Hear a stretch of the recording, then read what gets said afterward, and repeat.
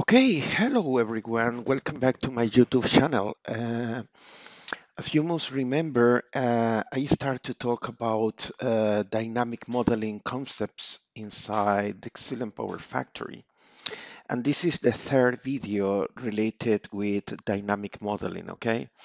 This video today has some theory, and then we will go to the Excellent, and I would like to show you some very important aspects about objects and the connection between objects inside the Excellent Power Factory. Okay. Um, what I will do now is, if you remember, we have been working about the Excellent Simulation Language, okay, DSL. DSL is the practical way to create new models that you can use for representing components, the dynamic behavior of some components inside the Excellent Power Factory, inside the time domain simulations, RMS and AMT, okay? The idea is that, as you can see over here, inside the Excellent Power Factory, we have the core of the program where you have internal signals and you have predefined or already created models where the specific dynamic represented by mathematical equations are already very well defined, okay? For instance, what I am trying to say is these big blue box over there is representing your network components like the synchronous generator, for instance. And inside that box, you have the differential equations that define the electromechanical behavior of the synchronous machine. And there are many other components, okay? But also inside that blue box, you will find the differential algebraic model of the network, okay? And also the integration algorithms, the algorithms that we use for the numerical integration, okay? If you are using just the basic components, you are inside that box, okay? But when you start to add models to those different synchronous machines, for instance, what you are adding is a new object that inside there are few other objects. But the main idea is that those DSL models here on the right hand side, they have all the mathematical equations describing the dynamic of that model. And the interesting part of the DSL, the excellent simulation language, is that you as a user, you can create your own DSL models, and those DSL models can interchange information signals between the core of the excellent power factory and also between different DSL models. That is where the beauty of the dynamic simulation language is, okay? Now, what is the main purpose of the DSL? Well, the DSL is a feature that is included in Power Factory with the idea of creating the dynamic of electrical components or controllers or protections or dynamic of mechanical components or thermodynamic components and other many things, okay? If you are interested on power system protections, you must know about DSL, because at the end, protections models inside the Excellent Power Factory, they are mainly created using DSL, okay? What I need that you understand is the DSL is a composed model, and these composed models have different kind of objects. Some of those objects are very abstract and just represent the signal flow and the interconnection between models. And that is what we typically call the composite model frame. In that composite model frame, we have a unit that receives the name slot. And one slot is simple, the location that we can define a model inside that slot. And then we have another object, and as you can see over here, that model is the model definition. Model definition is the smallest unit that you can use to create a DSL. Okay. And then we have the graphic interface that is compiling all the models and creating an object that is able to talk with DSL Power Factory, but at the same time providing a graphic unit interface to the user. Okay. What I need at the moment is that you realize that at least there are three basic kind of objects: the composite model frame, the model definition, and the common model. Okay. In another video, I will go in full details, but at this moment, what I need is that you remember in the previous class, I was talking about objects inside Power Factory. And I say to you that there are some objects that we use red color, and we call those objects types. But also there are some objects that they are in green color and they represent elements. Okay? For instance, here, as you can see, I am presenting some components. For instance, as you can see, grid elements over there, you can see that I have the two winding transformer, the synchronous machine, the double fed induction machine, the classical static generator, very useful tool for modeling power electronic devices and many other stuff. And I will have a full video just talking about the static generator. And for instance, other kind of elements that we don't care so much or we don't go deep into them. For instance, the shunt compensation like the capacitor, okay? As you can see over here, those objects over there, I am presenting the graphical representation, but in green color below, you can see the name of these objects. For instance, you can see that on the left-hand side, that is the element TR2. That means the transformer two winding, okay? The two winding transformer. And below, as you must remember in the previous class, I told you about the types. The types are mainly objects that contain data for the models, okay? And as you can see over there are some objects that they require types. For instance, the two winding transformer, they require a type. And as you can see over here, that is the name TYPTR2. And for instance, for the asynchronous machine, we have the TYPASIM. That is the asynchronous machine type. But there are some elements, there are some objects, elements that they don't need any kind of types. For instance, the static generator, at the moment, we don't need to define any type. And also the element shunt, also they don't require any kind of type, okay? Well, please keep in mind that we have elements and they are inside network objects, and we have types that they are located at the library.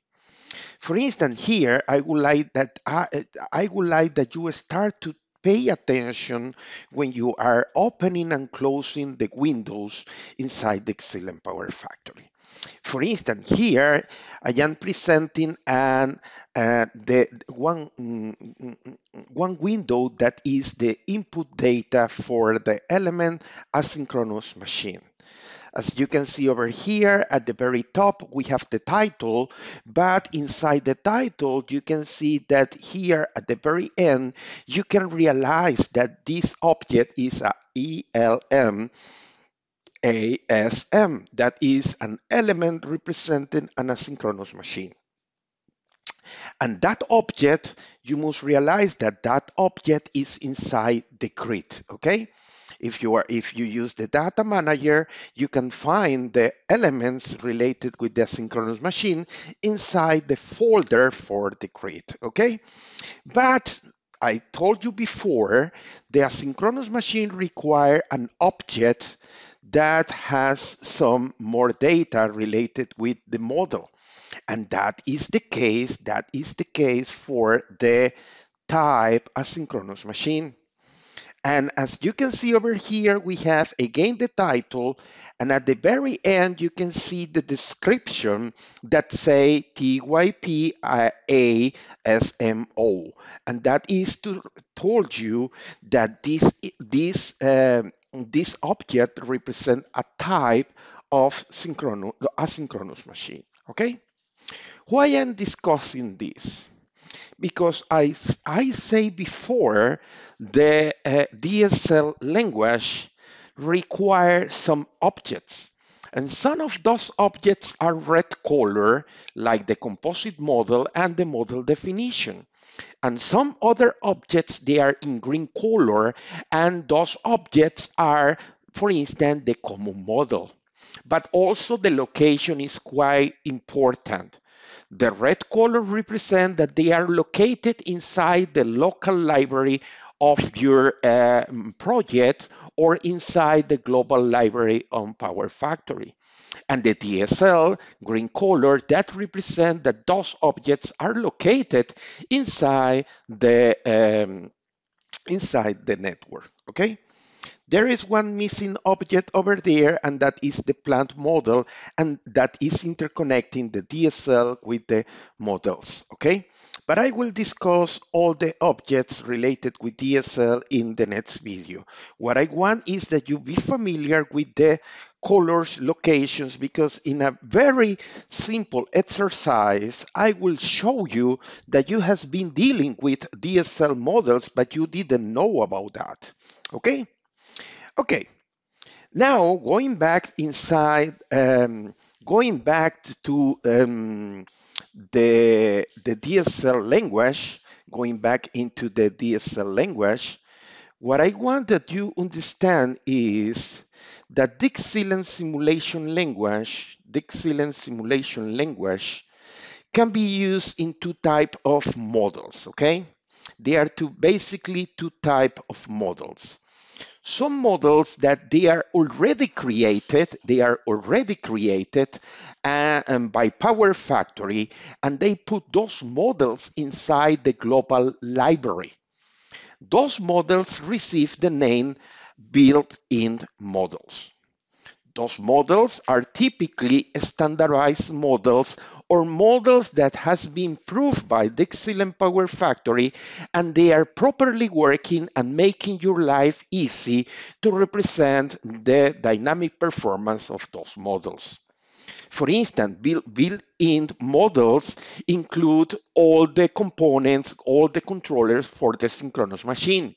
In a minute, I will tell you, but a classical synchronous machine at least require two basic controllers. We require the governor and we require the AVR, or automatic voltage regulator. And inside this global library, Dixieland Power Factory provide those models for you, already tested, already debugged, and working for you. However, on the other hand, we have DSL models. And DSL models can be created by the user. And that is the main core of this series of video. I would like to teach you how to create those DSL models. However, I need to do this slowly in order that you can understand what is the DSL model in order to avoid any confusion or making errors later, okay? What I will do now is I will go to Power Factory, because today I would like to discuss some built-in models and show you that you have been using dynamic model for a while, but you didn't realize that, okay? What I will do now is I would like to open the Dixieland Power Factory, and that is what I will do. Right now, I am opening the Excellent Power Factory. Let me maximize here. And what you can see is that I am presenting the classical PM Anderson 9-bus systems. Okay, this is the classical PM Anderson 9-bus system. It's basically three synchronous machines. We have been using this model for a while, okay?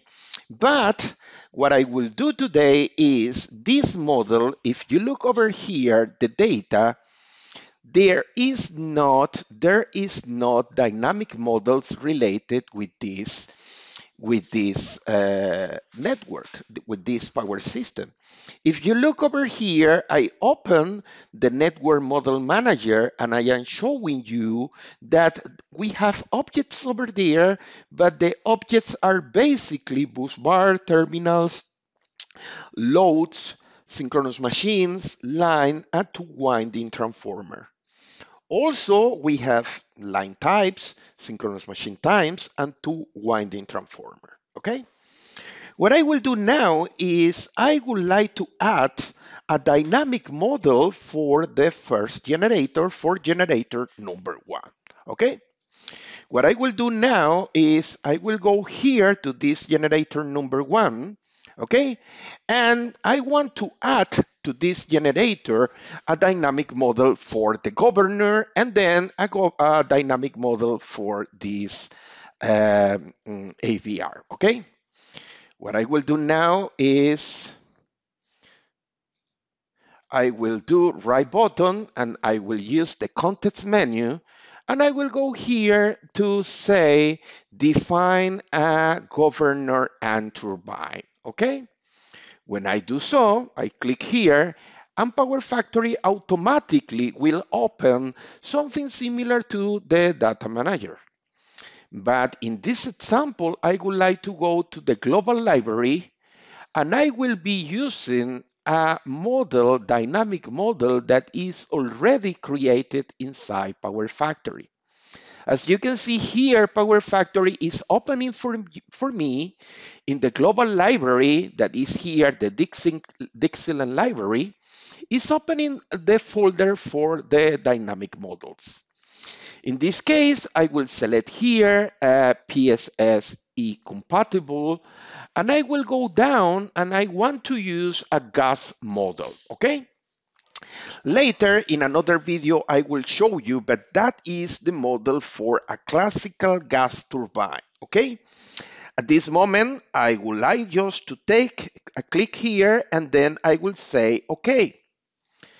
And I don't know if you realize, but I took the model for the gas turbine, but that model was in red color because it's coming from the library. But right now, let me show you the first surprise. If you remember, I was talking about different kind of objects when you are using DSL. As you can see over here, the model definition is one of the objects that I said before. As you can see over here, we are creating an element DSL, and you realize that here on the top, because you can see the letters defining ELM DSL. And this model is created based in a model definition. And as you can see over there, I am saying that this is the governor gas turbine, okay? As you can see, the element DSL is the interface with the user.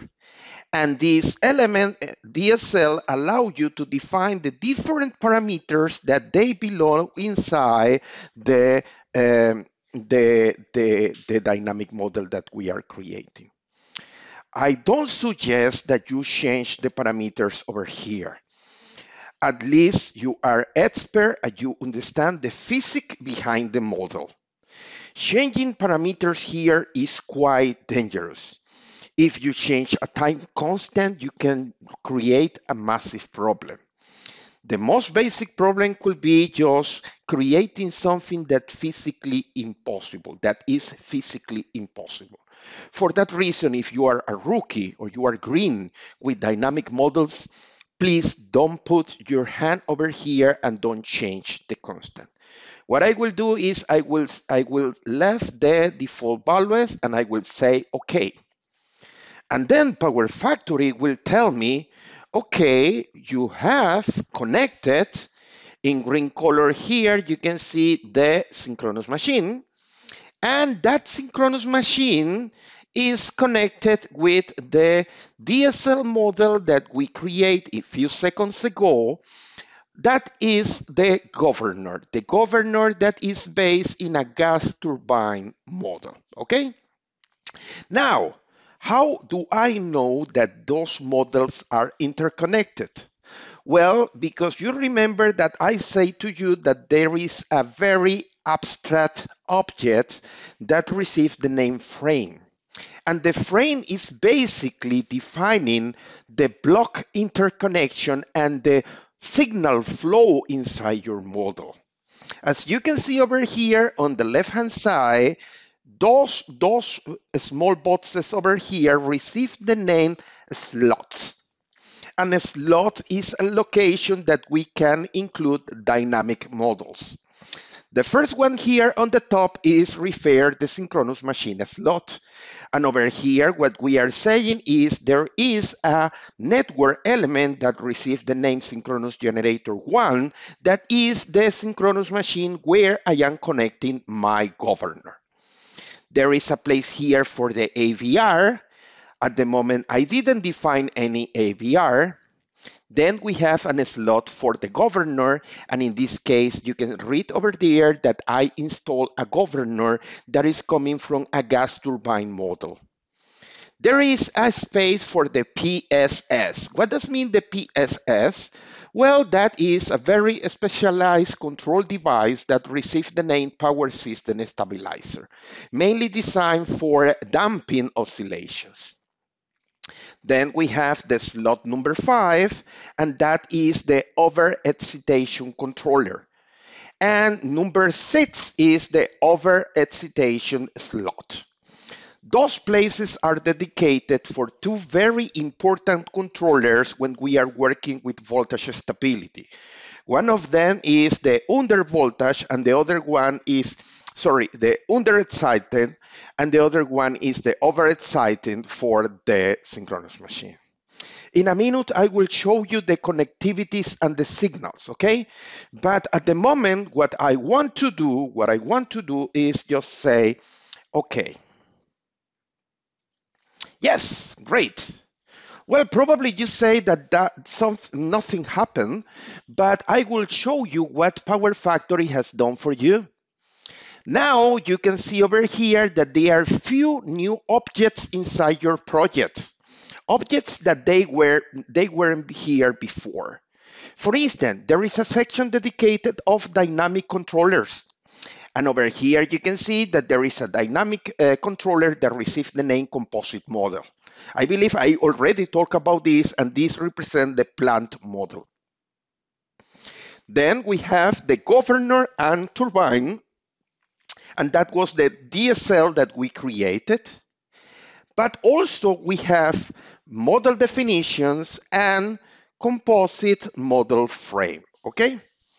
What I will do, because we are running out of the time, what I will do right now is I would like to show you a few things. First, I am totally sure here, I double click on generator number 1, and as you can see, the generator number 1 have a plant model. If you click here, you will see that this is the element composite, and as you can see over here, we have the slots. And those slots are coming from the frame, okay? And here we have, if we double click, we have the model, the DSL element that is representing the gas turbine that is coming from this model definition that is the gas turbine model, okay? Now what I would like to do is the following. I will close here, and now I will go from the big picture into the small picture, okay? What I would like to do right now is, let me open here the network objects, yes, and let me go to the composite frame, And as you can see over here, there is a object over there in red color. If you double click, you will realize that this is a block definition, okay? What I will do now is I will press right button and I will say show the graphic. And hello, welcome to your first DSL understanding, okay? Over here, what I am showing you is the frame that is inside Power Factory. Power Factory create for you this frame, and this frame is interconnecting different slots. If you remember, I say to you that the idea is if we have a synchronous machine, this synchronous machine has different controllers and also some measurements. But this synchronous machine, you can see over here, element synchronous machine, is connected to an automatic voltage regulator, is connected to a governor, and the governor is acting on the mechanical power of this synchronous machine, and the AVR is acting on the excitation voltage or field voltage of this synchronous machine. And over here we have another controllers. I remember that I told you about the PSS or power system stabilizer. Here we have the over-excited limiter and the under-excited limiter. Okay, what I'm telling you is this is the frame that is already defined by Dixieland for you, making your life extremely easy. But this is the big picture about the DSL model. Okay. Here, what we have is the interconnection of many signals and the direction that is defined by those arrows. As you can see, the output is coming from this red button and coming to the inputs in green color. Again, colors are quite important inside the Xylem Power Factory. And also we have here those boxes over here that you must realize that they are like a 3D, I don't know, I don't care, but they are a special symbol. They are not just plain boxes, but those boxes receive the name slot. Well, I need that you understand that this object is the object that we use to define a frame. A frame, there is not models inside the frame. They are not equations inside the frame. What is inside the frame is the places that we need to put the dynamic models and the signal flow inside your model, okay? Well, if you remember, I add a governor, and the governor is the slot dedicated for the governor is located over there, okay? What I will do now for you is I would like to show you one more object, okay? What I will do is open here. Now I will go to model definition, and what I am looking for is the gas turbine model, okay? There are more models over here, but I will discuss those models later. Those models over here, they are the basic units that define very specific functionalities, like for instance, the first order transfer function that you can see here at the top. And those block functions, those block models, they are used to create the big model that is the governor, okay? However, because I am running out of time, I will just click right button, and then I will say show the graphic, and welcome to the gas turbine governor, okay? Over here, I am showing you one DSL model that was created by Power Factory. Specifically, this is the model definition for the gas turbine governor.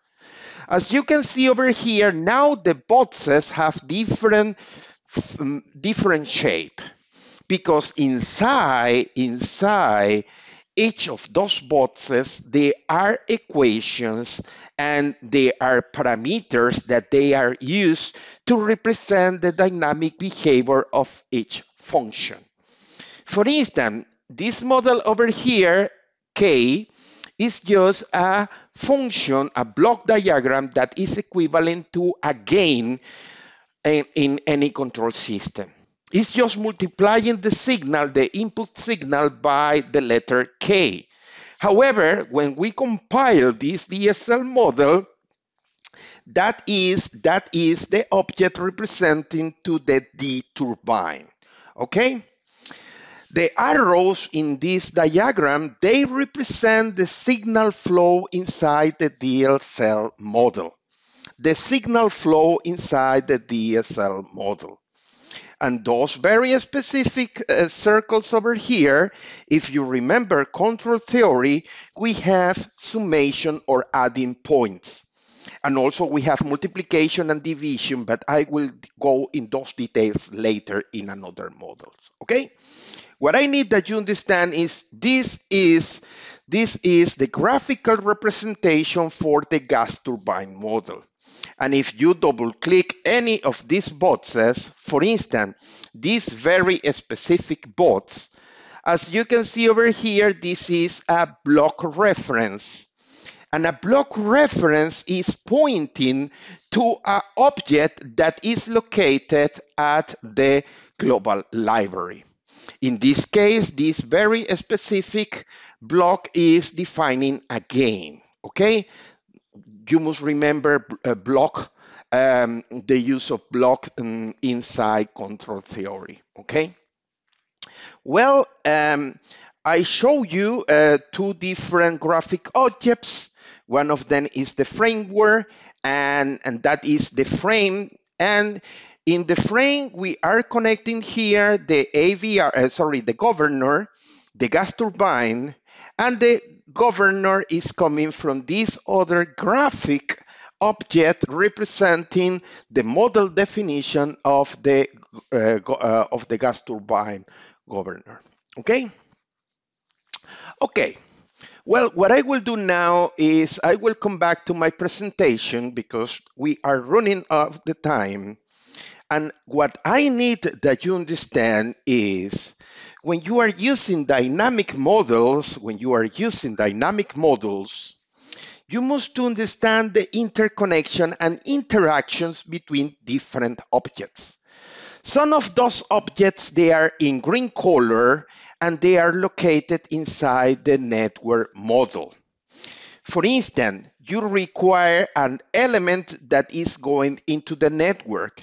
In this case, the element that is connected to the network and interacting with the other electrical components in your power system is the synchronous machine, the generator G1. Okay? The core of this DSL model is the element composite. And we call this one, just for basic reference, the plant model. The plant model is interconnecting the network elements like the synchronous generator, but is connecting the synchronous generator signals with the AVR and with the governor. And you must remember that I double click here and I open the DSL model. The DSL model is coming from the element DSL that is created when we compile the composite block definition. And what we are doing here is including this model that is inside one of the slots inside the frame, okay? Well, at this moment, I have done a lot about DSL. Probably you will say, no, but I have done this in the past. Yes, every single person that is familiar with dynamic simulations using Power Factory must know how to install a governor. Anyone that is running basic simulations, RMS simulation, must know how to integrate a very basic AVR. But what I am teaching you over here is there is an integration that you must understand. For a DSL model, you require a frame, you require a composite block definition, a model definition, you require a common model, and you require a composite model. What I'm trying to say is when you combine those four different objects and you do that successfully with the proper calculation, the proper numerical equations, you are creating DSL models, okay? Now, what I need to tell you right now is DSL modeling is not easy. It's not easy because you need to understand clearly several factors. You need to be clear about control theory. If you don't understand control theory, I believe you will not be successful on creating DSL models. What is the reason? Because Power Factory use differential equations and use differential equations inside those models. And one very important aspect is Power Factory use numerical integration. And Power Factory, because it's using numerical integration, require initial conditions. And because you are creating your crazy model, your very exotic wind turbine, or your very interesting heat pumps, or your very fancy dynamic model, you are responsible for calculating those initial conditions. And you cannot be lazy and avoid that task. That task is very important. Calculating initial conditions require that you put on the paper the differential equations that are inside your model.